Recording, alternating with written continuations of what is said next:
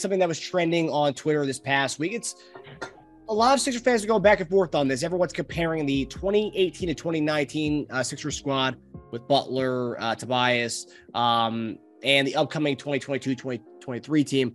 There's kind of two different camps. Some are saying the potential of this team is better than that team.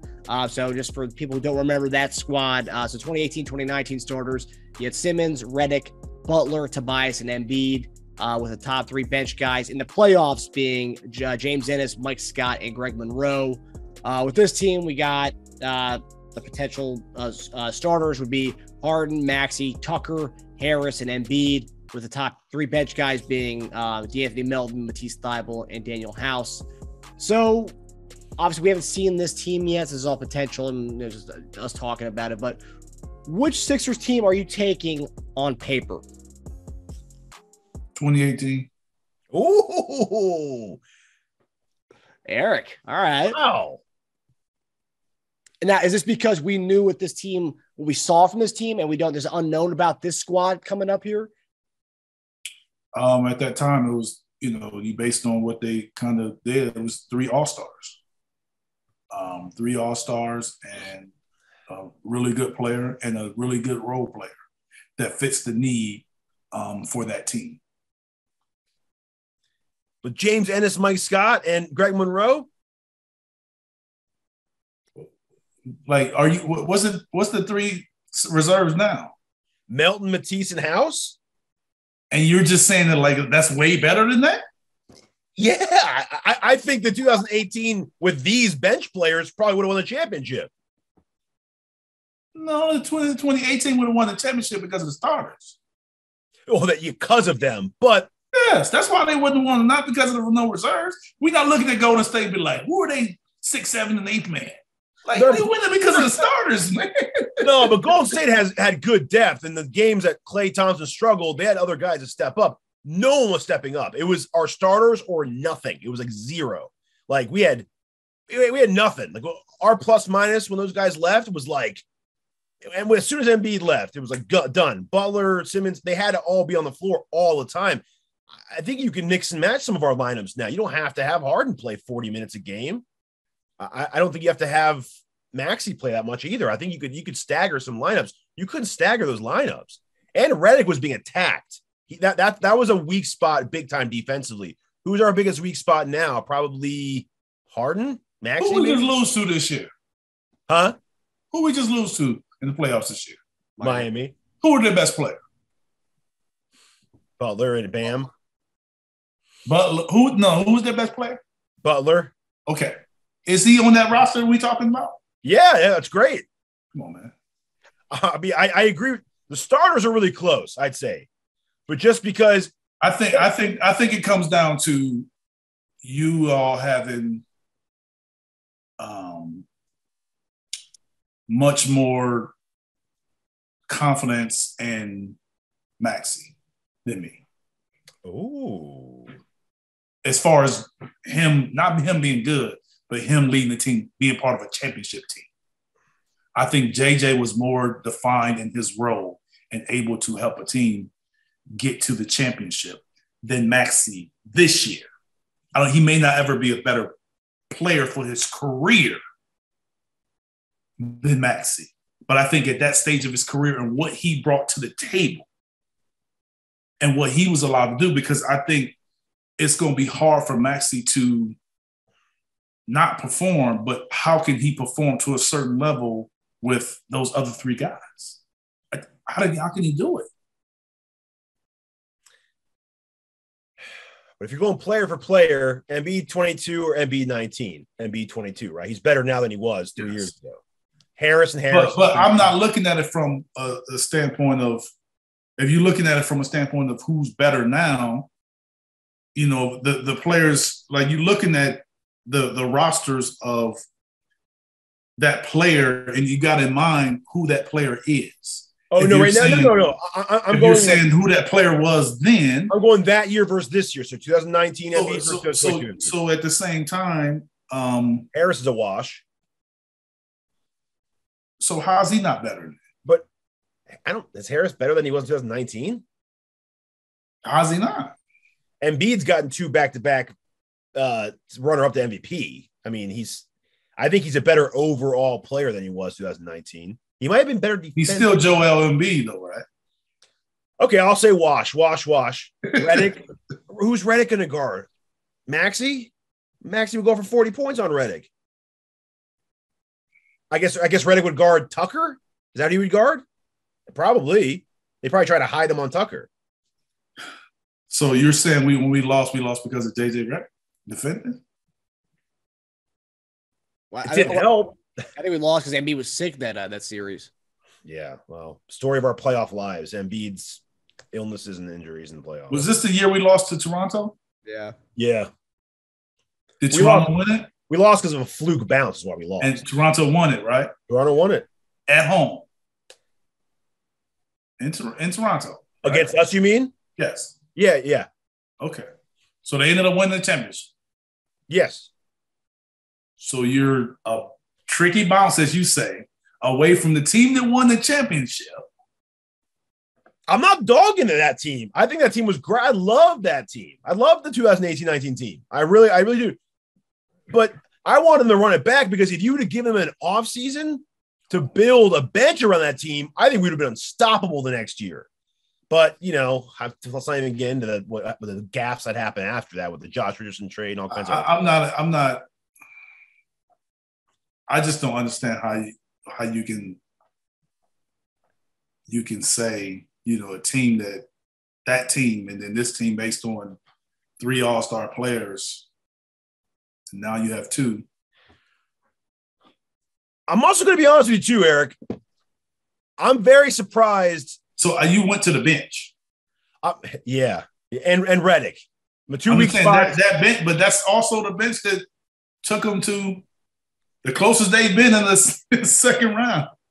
Yeah, I think our bench averaged like 3 minutes played per game. Like they did not. I mean, like That's fine in the playoffs. That's fine. Yeah. Greg Monroe. I mean, I got to be honest too. Butler, I did not expect him to age the way he has. He didn't. I've been a Butler fan for a long time since Chicago, right? He didn't look great with the Sixers that year. He looked a little run down, a little like tired.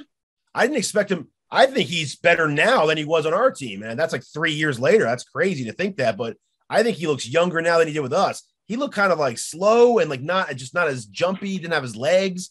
I don't know what it was that year, but he made big shots, right? He did make big shots. He did. Yeah.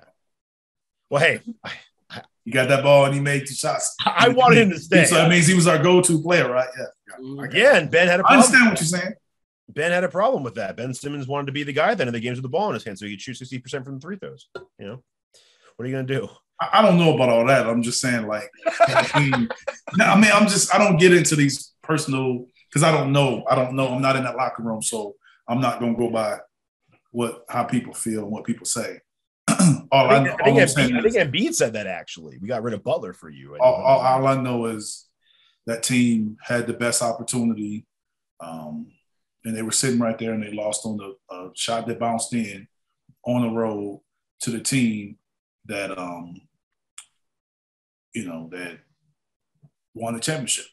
And the team we talking about just got beat by Miami.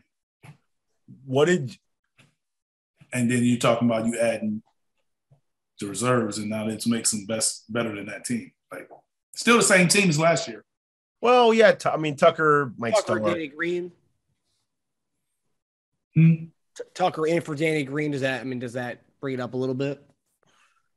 Swapping out Danny Green for Tucker. I like it, but you're saying that does it jump over that team? No.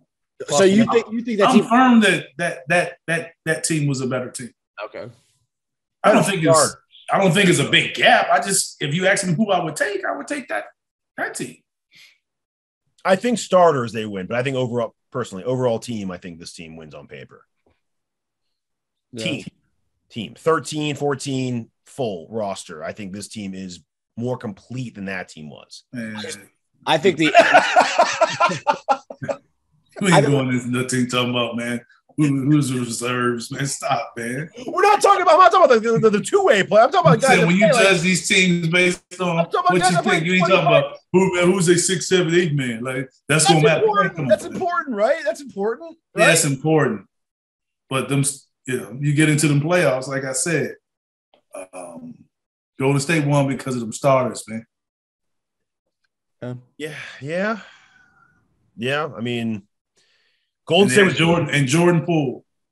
Golden State was very deep this year. They were a very deep team, though. Maybe the deepest team they've had with that group, to be honest. First championship was the deepest team they had. Yeah. That was Jared Jack and Sean Livingston off the bench. Yeah, that's true. Was Jared Jack on that team? I don't know. Barbosa, that was the team. Yeah, that was their depth. The team was that. Yeah. I will say that between the two teams, obviously we don't know what's going to happen with this team going into the season collectively. But I will say there was in that starting lineup you had Redick, that was kind of a liability on defense, and then Simmons kind of a liability on offense. Whereas this team right now, there's not a whole lot of liabilities on either end of the on offense or defense with this starting five. Not talking about the bench, but the starting five. It's not any what? There's not that many liabilities, I would say, comparatively to the other team, where you have the liability on offense with Simmons and not being able to score more than 8. So you're saying James is a better defender than JJ Redick? Is that what you're saying? I would say so, yeah. Yeah, I'd say that. Y'all both say that? You don't say that, huh? I'm asking a question. I think so, yeah. I think I'd rather because historically, James has been labeled a liability on defense. Yeah. Right? Yeah. Is that what people have said? Yeah, no, totally. He has been amongst the league leader in steals a good portion of the last 5 years, though. But yeah, the guys can be steals and be the worst defender on the team, man. I agree. But I think that propels him to go over Redick. It's like a bad shooter can make a three. Does that make him a good shooter? He's leading the league in threes? No, I'm just saying if a bad shooter makes a three, he's missed every other shot. He's still a bad shooter, but he make a three though. That's like saying a guy gets steals and he plays defense. Come on now. Mm-hmm. He's just all I'm saying is we're getting on JJ for being that kind of defender. They said the same thing about Seth. Yes. Yeah, they did. Defensively. But people have said the same thing about James, but now y'all saying it's not there.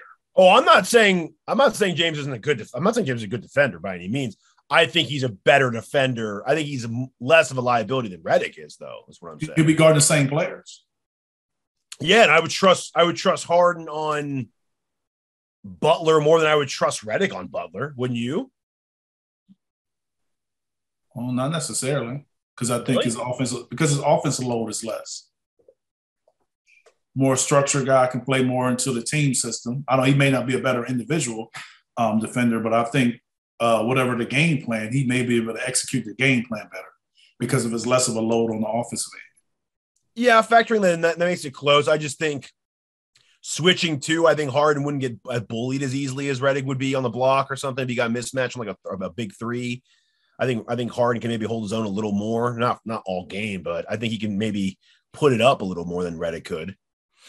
But like I said, I mean, I'm pretty close to agreeing on the starters, but you don't agree on the whole bench thing. I mean, I'm not looking at it from, I don't put as much emphasis on the bench as you do. I'm talking about you going into the season, you got starters and you can figure it out. Like benches can be adjusted throughout the season. I'm just saying with this team right here, if you're giving me a choice, that's who I would pick. Yeah. I'm not saying, like I said, I'm not saying that, it's a big gap. I'm just saying that's who I would have picked. But I think a big reason why we lost this year against the Heat is because they were deep and we weren't. I think bench was a big problem for this team last year. We lost against the Heat because they played tougher and better. Yeah, that too. But they had tougher and better 6, 7, 8s. Their 6, 7, 8s were playing better than some of our starters were. If our starters would have played well, right? Mm-hmm.